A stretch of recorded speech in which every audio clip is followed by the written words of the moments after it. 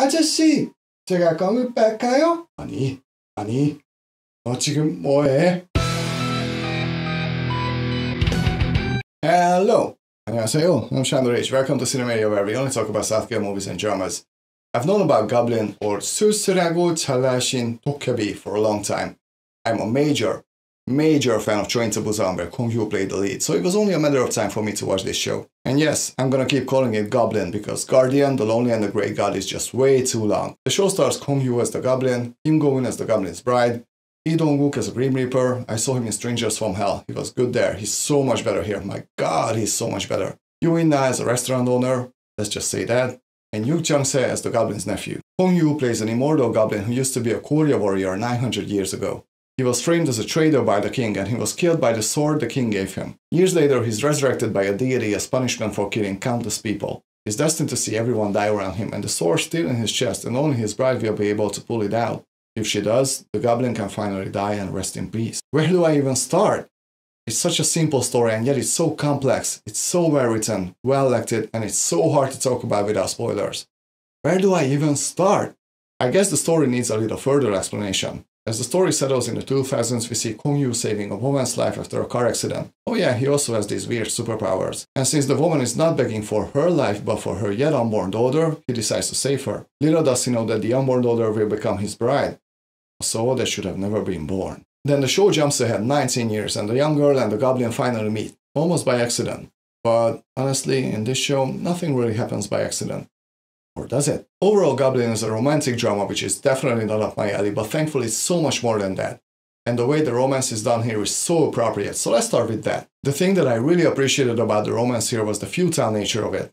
Go-eun's character is destined to pull the sword out from Gong Yoo's chest. If she doesn't, she'll be in trouble. So imagine falling in love with someone. For the Goblin, it's the first time ever in his life, and he's 939 years old. And just when you finally love someone with all your heart, you have to die. That f***ing sucks. But it makes for a great story. In fact, I was wondering about the Goblin's punishment a lot. At first I was like, so he became immortal. He's got all these powers. It doesn't really seem like punishment to me. But then I realized that watching all your loved ones die, and then falling in love, and most likely not being able to spend time with the one you love, that is real punishment. I wouldn't want that. But back to the romance. As far as I know, the show was a bit controversial because Kim Go-eun portrays a 19-year-old girl and Gong Yoo is supposed to be in his mid-30s. Actually, he's 900 years old, but whatever. Now, this might be a little bit controversial in certain parts of the world, but not where I live. Years ago, I had a girlfriend, and her older sister was my classmate. When she was 18, she got together with a guy who was 29 years old at the time. And they're still together after 17 years. They have 2 beautiful children now, and all is well. So this topic might be controversial in Korea, but not here. But the great thing about the romance here is that it's quiet and comfortable for both of them, which prevents their relationship from getting overly cheesy. For the most part, they're being very careful around each other. They're taking baby steps, you know. It's not like, 아저씨 사랑해요. 나도 사랑해. 우리 키스해요. Oh yeah. It's much more subtle than that. The romance here kind of reminded me of the romance in Mr. Sunshine, and I very much prefer it this way. Honestly, at first I thought they befriended each other way too quick, until I realized how uncomfortable it is for them. It takes a lot of time for them to truly give in to their feelings, and I thought it was very well done. And like I said, there's this underlying sense of futility, which makes the whole thing a lot more interesting. And potentially heartbreaking. I also love the world building in the show. According to Goblin, there are deities in this world, there are Grim Reapers in this world, there are ghosts in this world who can let go of the pain of their past lives. I love this kind of stuff, the Grim Reapers especially. They reminded me of the show Black, which I also really enjoyed, but Goblin is even better. Gong Yoo's performance in this show was just...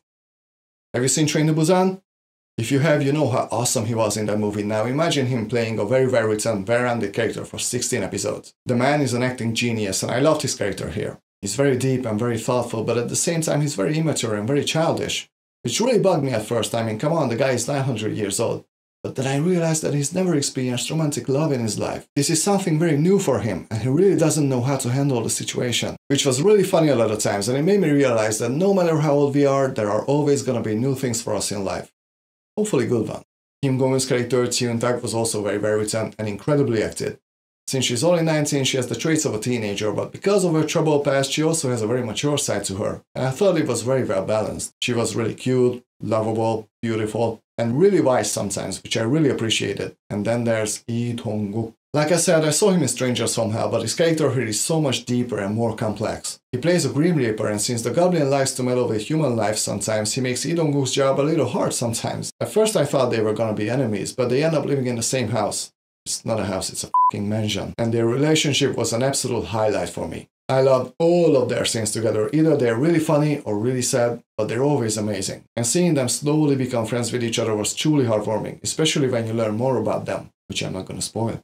But what was really surprising about Dong-wook was that he also had a pretty serious arc in the show. In fact, if the show shifted its focus on him instead of Gong Yoo, we would still have a really good story. It was great. Yoo In-na was really good in the show too, but her character would be very hard to describe without spoilers. So if you're a fan of the show, please understand that I don't want to ruin other people's experience. All you need to know is that she was equally just as good as the other leads. Also, Goblin looks gorgeous. I mean, the show, not Gong Yoo. Don't get mad at me, girls. It's beautifully shot, the locations are beautiful, the imagery is beautiful, even some of the special effects look great. And a lot of them suck. But you can't have it all. Also, as the story goes on, you realize that there's a lot more to the story than you might have thought, so it gets more and more interesting, and a lot more emotional. And then there are fan service moments in the show. For example, in episode 7, the Goblin and his bride go to the cinema to watch Train to Busan. I could not believe it. I was fanboying like a little kid. And then a few episodes later, a character goes to a shaman. She describes the Goblin to the shaman, asking who that might be, and then the shaman replies, Gong Yoo?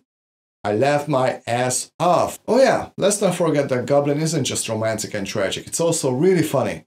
I love the humor in the show, especially in episode 5. That episode put a huge smile on my face, it just made me feel so much better. If you're feeling down, Goblin might be a great solution. But Goblin also raises some very interesting questions. For example, is there a redemption for you if you've committed something wrong? And if there is, until when do you have to pay for your sins? Is it possible to forgive someone who's done something wrong? I mean, really wrong. And is it possible to forgive yourself? Great questions. With that said, there are flaws in the show I cannot ignore. For example, the Goblin has all these superpowers and they are pretty random. Certain parts of it are defined, but if you start thinking about it, well, you better stop, because it might give you a mild headache. Also, Kim Byung-chul is in the show. I really like him. He was great in Mr. Sunshine and Sky Castle, and I was okay with him for a while. He played someone who lived 900 years ago, but then the show does some things with him, and I really didn't like it. Not his performance, the arc of his character. But my biggest problem is, and I guess this is a very mild spoiler, although I won't say anything concrete, is that after episode 13 there's a time jump. I hate time jumps, they break the flow of the story, such was the case here. And honestly, episode 14 and 15 were my least favorite, they were pretty much anticlimactic and I was a bit angry actually. Thankfully the second half of the last episode was great, but still I was a little disappointed. Actually I wanted to rate this show at 85% because of that, but then I thought about it and I enjoyed it overall so much that I'm gonna give Goblin 90%. It's not perfect. There are things that you have to just accept, but the characters are so good. Their chemistry is so strong. The humor is just so good. The whole thing is just so interesting.